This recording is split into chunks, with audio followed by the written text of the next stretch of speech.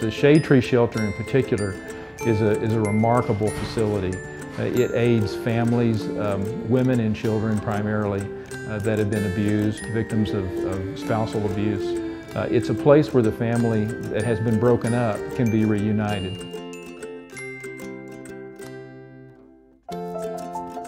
I have wanted for years for there to be a message of healing and hope and help to come from this floor, because this floor never closes. I want to tell you, this is the first time in probably 10 years that there has not been a woman or a child up here during the daytime.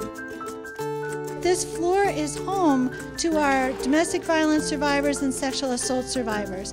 And so when they come back upstairs today, at the end of the day, this beautiful message from you, from your heart, is going to be the first thing they see as they step off the elevator.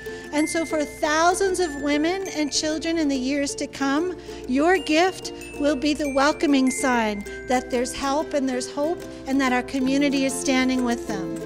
We can't do this work alone. We cannot possibly do what you all have accomplished in just the few hours you've been here. And by the end of today, it will all be finished. All of the paint, all of the tape will be down, and the women will come back upstairs and know that they've come to their new home.